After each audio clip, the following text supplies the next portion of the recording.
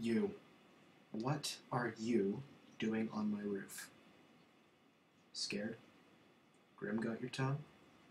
Because if you don't answer me, I will gladly cut it out for you. Oh, you didn't know this was my roof? I see.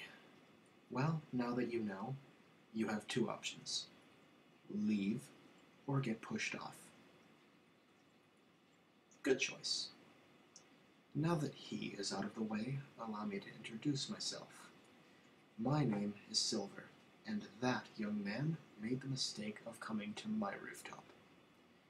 I don't have a dorm here at Beacon Academy, mostly by choice.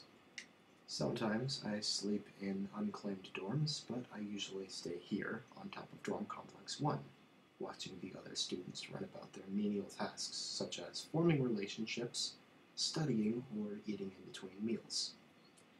If you have heard of me, you most likely know that I get around very quickly, and know more about most people than I probably should. How? Well, that isn't really your business, so let me put it this way. I'll tell you what you need to know when you need to know it. I suppose I can tell you a little bit about my past, since it can't really hurt anyone. I was born into a wealthy but unforgiving and cruel family.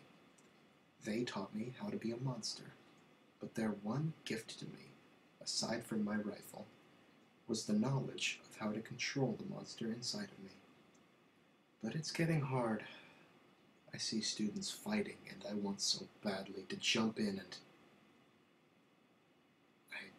I should stop, just in case. That is all you need to know, for now.